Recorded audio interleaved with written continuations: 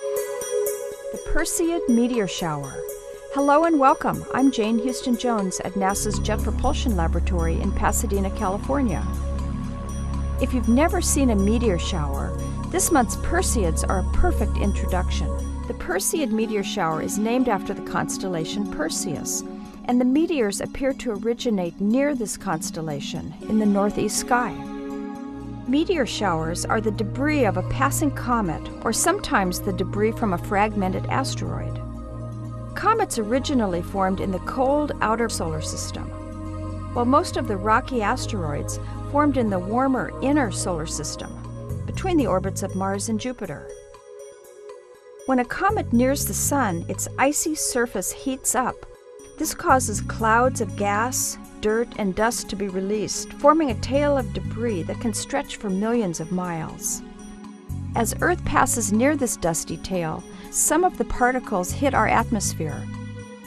They burn up, and we see the result as meteors. NASA generates meteor shower forecasts to prevent potential hazards to spacecraft that are launching and orbiting Earth.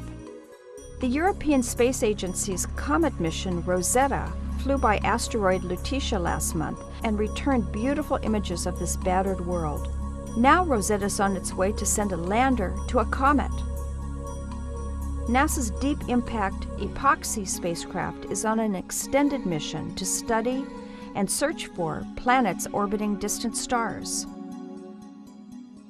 But first, in early November this year, it will fly by Comet Hartley 2. NASA's Stardust Next mission will fly by Comet Tempel 1 in 2011. And the Dawn mission arrives at asteroid Vesta in 2011 and the dwarf planet Ceres in 2015.